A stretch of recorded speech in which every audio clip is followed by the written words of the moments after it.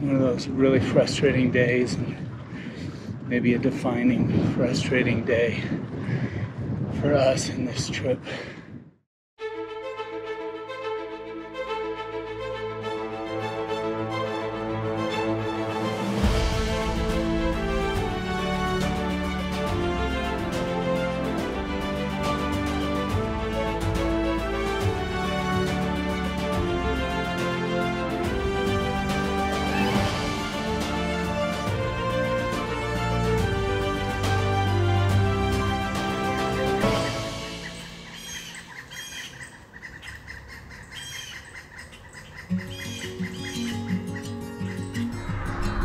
Morning, it's just barely morning. Been riding for about half hour maybe. Very ghostly scene, a lot of smoke. Kind of shifting into the plains a little bit, although we still have a pass to cross over. Coming into Ovando, where we cross the Great Divide Trail, then ultimately Lincoln, where we got a room waiting for us.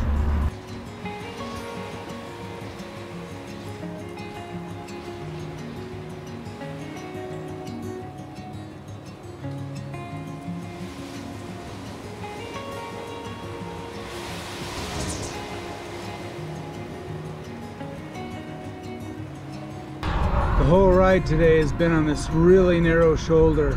Fast traffic. It's nerve-wracking. It really is nerve-wracking. Like that kind of stuff.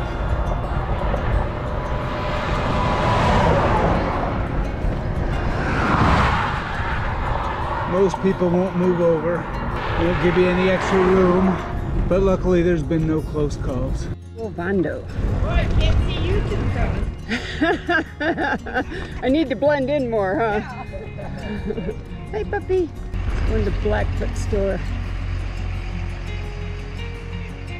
Ovando. This is where a bicycle camper just within the last week was dragged from her tent and mauled to death by a grizzly bear. Out here, the bear threat is very real. Just leaving little country store, heading back to the highway. It's cowboy country out here, yes it is. You can imagine how pretty this is without all the smoke haze. Gorgeous valley, nice flat, green, irrigated, mountains in all directions. But they're just obscured by all the smoke and all the pollution from the fires. Still in Montana, still on this crazy freeway. Seems like forever before we're gonna get anywhere, and I tell you what, this whole damn country is uphill.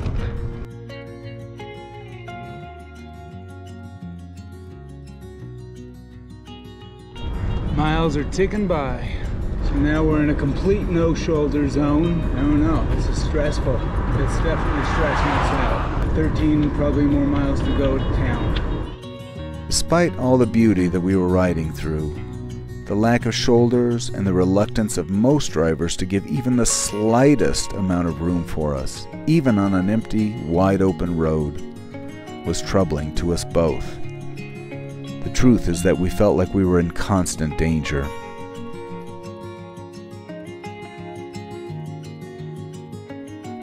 Made it to Lincoln, Montana. That was a long ride, but in good company. Love that feeling of coming into town. Here we go, there's our place. We got the Three Bears and we got a wheel in right next to us. Hey, how perfect is that? Hi there. Hi. Go ahead. I'll stop for you, promise. Where are you biking from? West Coast. Going West across Coast the to East country. Coast. Oh, wow. Yeah. I could never do that. Oh, you never know. I would just be so worried about all the traffic. Yeah, that's a problem. Yeah. I heard somewhere they're working on a bike trail from like Washington, D.C. all across the country, but it's just a bike trail. And part of it's supposed to run through Montana. We've actually been trying to follow what they have, Oh, okay. but most of it's not rideable. Yeah, good luck. Yeah, thank you. Have a good one. Thank you.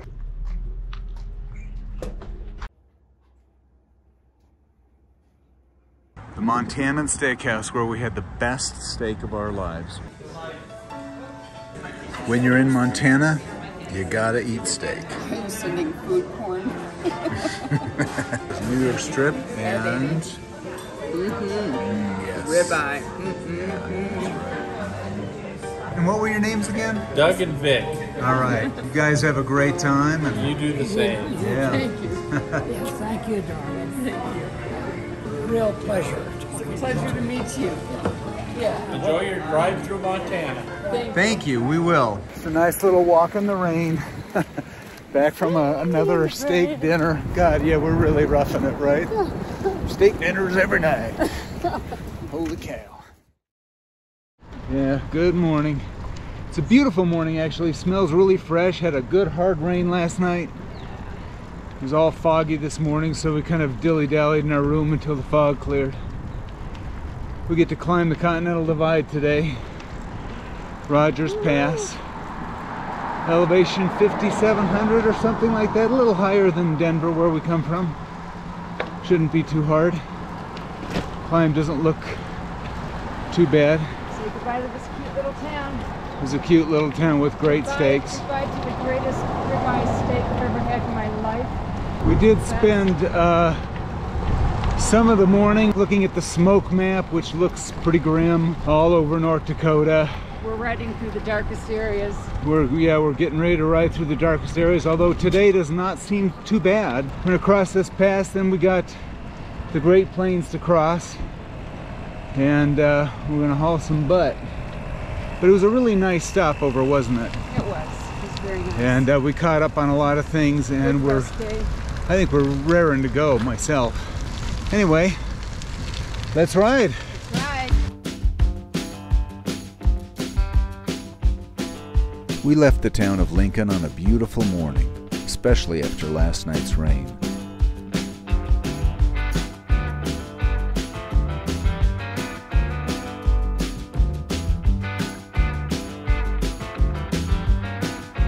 It's really beautiful countryside. Just gorgeous. Got a nice little shoulder here. A rumble strip protecting us. Feels much safer than it did yesterday. I think we're both very grateful for that. Soon, the shoulders that provided such comfort narrowed down to nothing, and we found ourselves caught between living in the moment and living in fear of the fast-moving cars behind us. Making our way through the mountains of Montana on this busy highway with basically no shoulder. Cars are zipping by at 70, 80 miles an hour. Big double trailer semis. After a long climb, it looks like we finally made it to the Continental Divide. We're on Rogers Pass, elevation 56 and change. It's all downhill from here.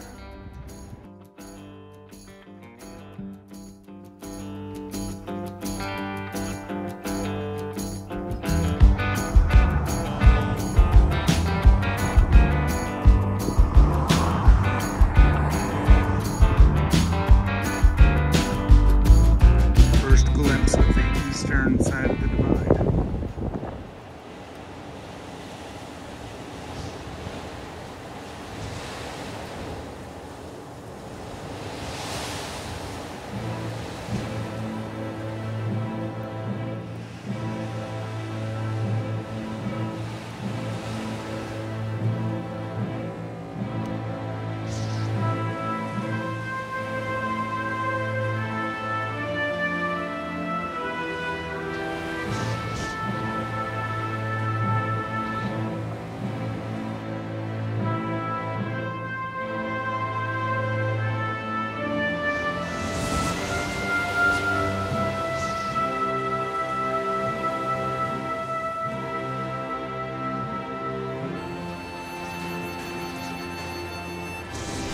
The day proved longer and harder than we expected, and while the plains opened up to a landscape of staggering beauty, traffic continued to rob us of joy. On several occasions, oncoming cars chose to pass us just as we approached, forcing us off the road, screaming profanities into the void. It's a really rough day. All this wind, big time headwind. I don't know what we got going here. 15, 20, 25, who knows? It's just constantly cranking. It's been a long day. Already well over 50 miles over the divide and over a lot of climbs that we didn't expect. Tired of all that climbing with all that weight. And then we dropped down into the plains, which is just windy and hot. And I think it's actually very beautiful, but you know, there is this foreboding sense of isolation out here. It's been rough, the shoulders, really narrow shoulders, cars passing the opposite way so that they just barely miss us. It's incredibly frustrating, and I'm sure we're going to get to Great Falls. I don't know if we're going to be able to continue on the trip. One of those really frustrating days, and maybe a defining frustrating day for us in this trip.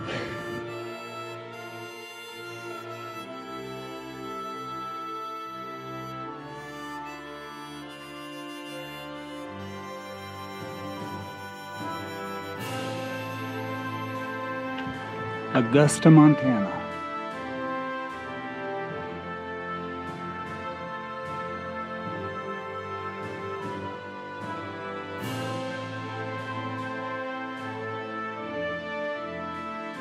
Another day, another smoky campsite.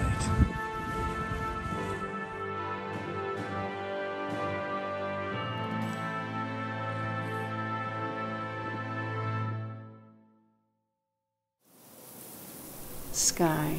It's beautiful, dramatic. Big Sky, Montana.